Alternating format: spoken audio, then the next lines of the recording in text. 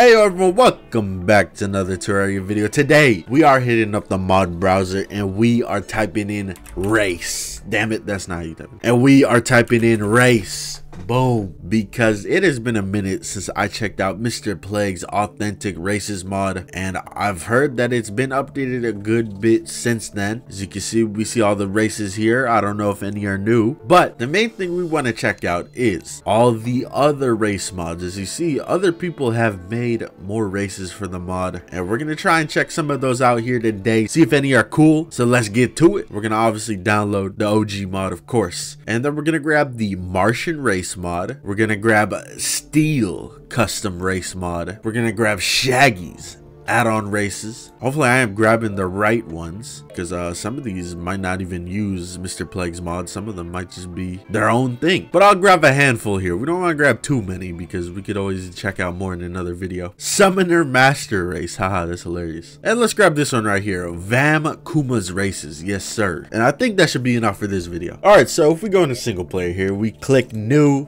Look at this. This is awesome. This feels so much like an RPG now, given that, you know, Terraria is pretty much an RPG. But this feels more like a Starbound menu. You know, this feels like a Skyrim menu. Not really, Skyrim's menu is not this cool. But yeah, look at this. We got all the races we checked out in the original video. Goblins, merfolk, mushfolk, skeleton, vampires, kenkus. This one might be new. The Fluftrodon. Oddly raptor-like in appearance, the Fluftrodons greatly value the arts. Cool. We got the Tabaxis. We got the Dragonkin. We got the Kobolds, the Derpkin. And then here we go, we got some of the custom races. Martians. No longer on Mars, this subspecies of Martians are domesticated. After that, we got the deer. Deers are very kind and peaceful. They only fight when absolutely necessary. We got the cacto. Living cactus species almost went extinct due to the Dragonkin wars. Look at the little lore they're adding in. That's awesome. This is the fucking Freddy Fazbear race. A recently formed jungle society that aims to have a quiet and peaceful life. And then last but not least, oh actually no, there's one more after this. We have the Baphomet. Baphomet are demon goat like creatures. I'm assuming like Baphomet, a demon goat creature. And then we have Steel, humanoid race made of living metal, very sturdy but not fond of fighting. All right, so we got a couple of things to check out here. Let's start with the Fluftrodon here. I like how some of them do have different background pictures. That's a nice little detail there. But yeah, the Fluftrodon. Let me read this part. Their history is baffling, seeming to suggest they abruptly popped into existence out of nowhere. Ability paint. Press reticle ability hotkey to toggle a painting UI. You can paint while it is active. Additional notes: movement speed and jump height increased by 15% and 10% when at full health. And then you can see all their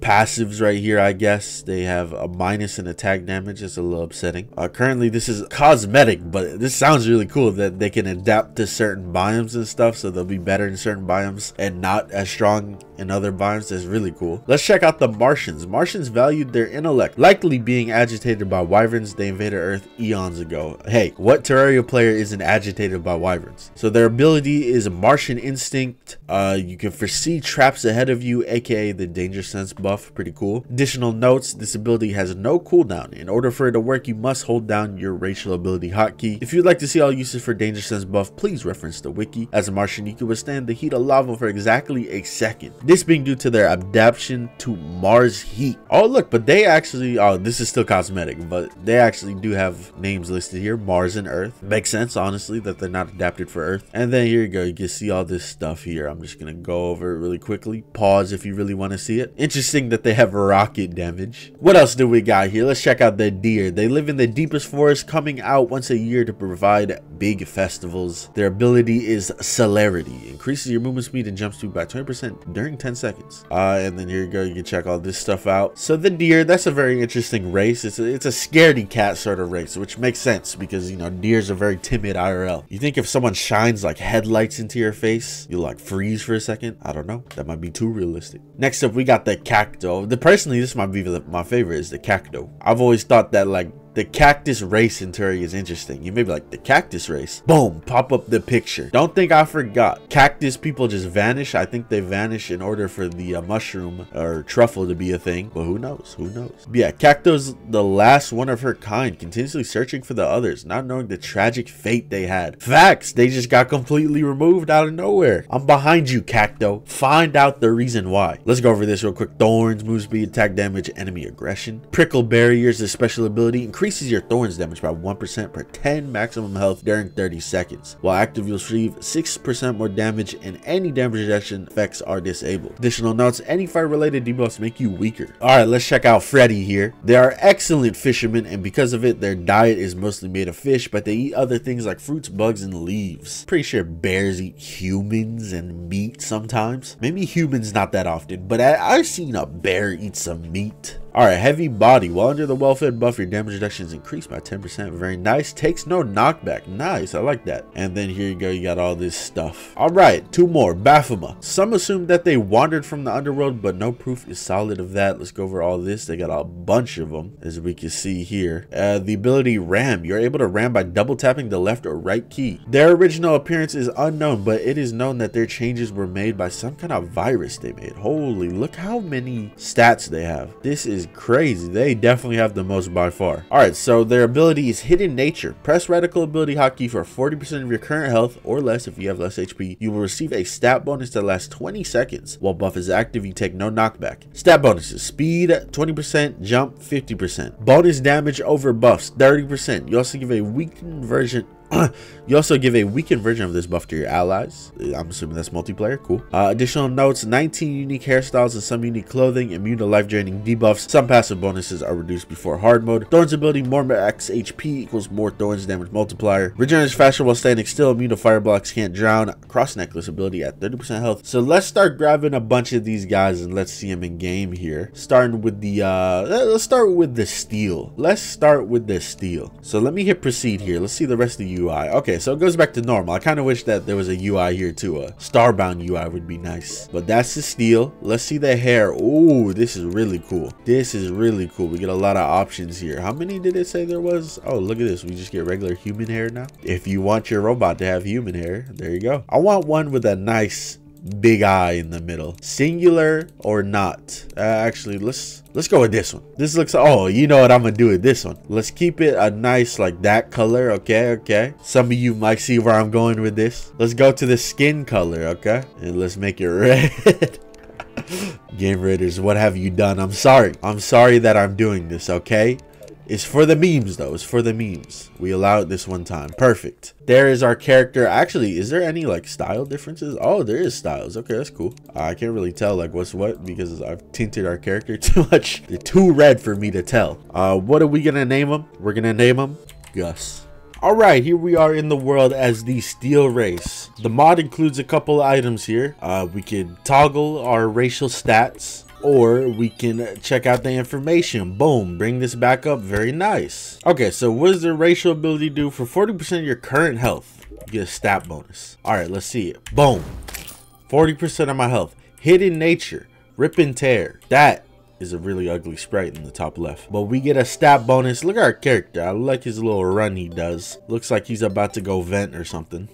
Yeah, look at it. We get a little extra jump height. I gotta toggle it again. Jump height. I already forgot everything else. Speed, bonus damage. You get a weaker version of the buff to your allies if you have any allies. Pretty cool. But yeah, other than that, there's really not too much to show off. Maybe I could put on armor and stuff. I don't know how much armor affects what a race looks like. I don't remember last time what it did when I put armor on. Yeah, I think your character just looks normal, which is always upsetting, but it would be very, very hard to make a custom sprite for everything. But at the same time, that should be like a end goal for all these race mods, you know what I'm saying? Because if you're trying to feel immersed, you know, you want to be able to have the armor on and your character look like they have the armor on. But yeah, let's move on to that next one. We're just gonna be checking out all their racial special abilities one by one. On to the next. All right, let's check out the Flufftrodon now. Let's go ahead, let's proceed here. Let's see the hair. What kind of hair are we working with? We get like different horns. I'm assuming those are horns on its head. We could go bald. Nice. Who doesn't love a nice bald head? Let's go with this one. Let's go with this one. I'm gonna make it white, the horn part white, and then the skin, let me get like a nice like orangish tan, more orange. Yeah, there you go. Let's create him. We're gonna name him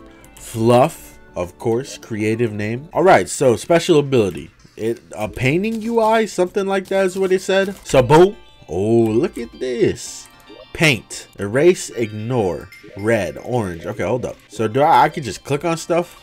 Whoa, this is pretty cool. I like this. I kind of wish the reach was a little bit longer, but this is still really cool. You can straight up just like paint for free. This makes the painter NPC even more useless, but that's very, very cool that you can just paint. This is straight up like a builder class right here. Paint the grass blood red. Beautiful. All right, that's cool. I like that. I like that. Maybe not like the strongest ability, but it's definitely unique. And if you plan to build a lot and you want to have like a little bit of lore or something included in your Terraria building, boom bada bing, builder Flufftrodon. All right, next up, who do we have? Let's do the Martian here. All right, what kind of stuff do we get for the Martian in terms of hair? Nothing. Okay, it's fine. Understandable. Maybe Martians are just all bald. Do we get an eye color? See, I didn't check this with other ones. Oh, we do get an eye color change, but I think it's weird if we just don't leave it black. Skin color. What about skin color change? Okay, we definitely get a skin color. Let me get like a this type of green. There you go. There we go. Anything else style wise? No. Okay, that's fine. We're gonna name him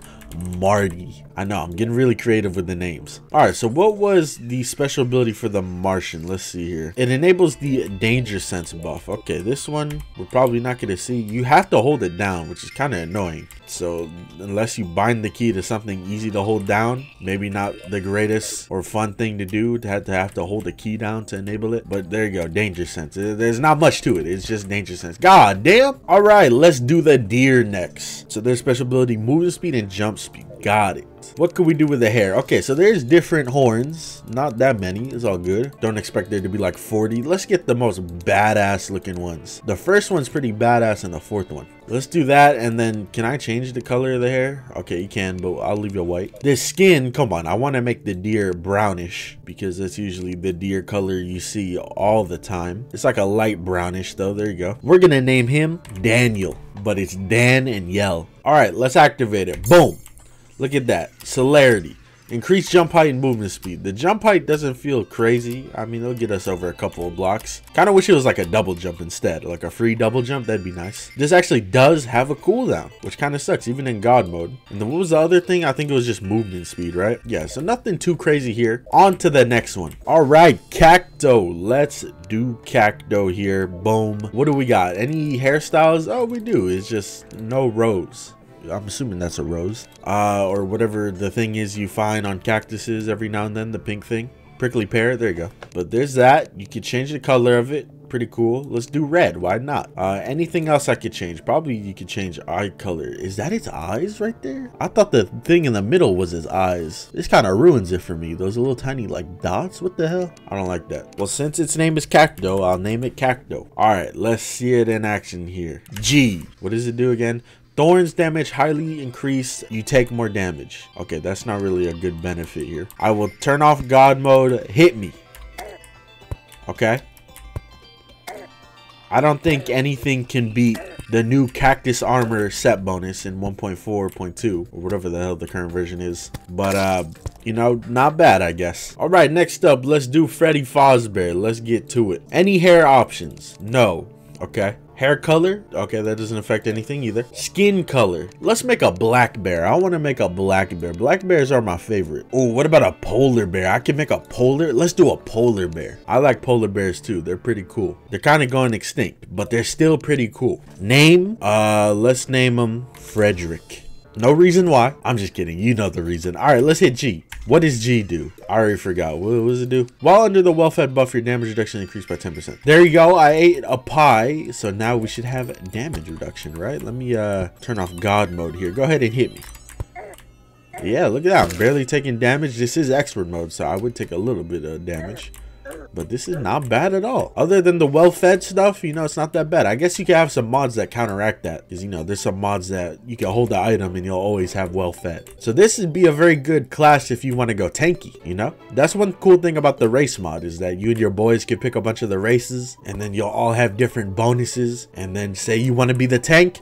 Boom, the bear would be perfect for the tank because of his passive ability, being able to take less damage when well fed. Very, very cool. The only downside is if you don't have any friends, then you know, it may be a little bit harder to do. Last but not least, we have the Baphomas. This one probably is going to be my favorite in terms of abilities because I love when you don't have to have a Shield of Cthulhu in your inventory. And the Shield of Cthulhu is one of my favorite items. What in the hell? It's one of my favorite items, one of my favorite expert items. And like low-key, I feel like it's a must-have in like 90% of playthroughs. We're going to name him Ramus. Very unique name, you know. I know I'm very creative with the names. But yeah, let's see the special ability. Let's take off my clothes. We still have clothes on though when I take off all my clothes, huh? But I have the ability to dash passively, and it's an actual damage dash too. That's pretty good. Now I wonder how it works if I put like a ninja tabby on. Do you think it works the same, or the master ninja gear, not the tabby? Like, does it work the same, or do I override it? Oh, look at that. I actually make goat noises. Pretty cool. But it seems like it does not override it. I don't know. But still, to have a dash as a passive bonus, no accessory required, that's pretty damn amazing because that opens up an extra accessory slot. Especially if you're like me and you like to use the dashes every playthrough. So boom, that's a free slot open for me. Maybe we'll play the Baphomet in the future. But there you go. There is a bunch of new races from a bunch of different mod creators. And we also got to check out a new one from the mod itself. I believe this one wasn't in it. Maybe it was in it and I checked it out twice. Yeah, I don't know if anything else has been updated in terms of like abilities and stuff. Who knows? I'm pretty sure most of them are the same. Like this one becomes a bat. I remember that being how it was last time. The only thing I really remember about the original video was all the like D&D players yelling at me about like races that I didn't know. I'm sorry, I don't play D&D. I wouldn't know everything about it. But yeah, all these new races I checked out, very, very cool. Some of them more unique than others, but still I love the idea of there being more races in Terraria. Hopefully if they make a second game, which come on, we know they're gonna make a second game eventually, there's more races in it, because I feel like adding races can expand so much. Like I was talking about earlier, how, you know, if you play multiplayer, one of your boys can play the tank bear, boom, one of your boys can play the steel race, and you'll give everyone a buff from your racial ability. Like, you know, there's a lot of cool things opening up there. But yeah, we're gonna check out even more races in the next video. I just wanted to check out a couple here because this would probably be a long video if I did all of them. But there's a lot more on the mod browser. Make sure to check out all these mods. Shout out everybody. I'll see y'all in the next video.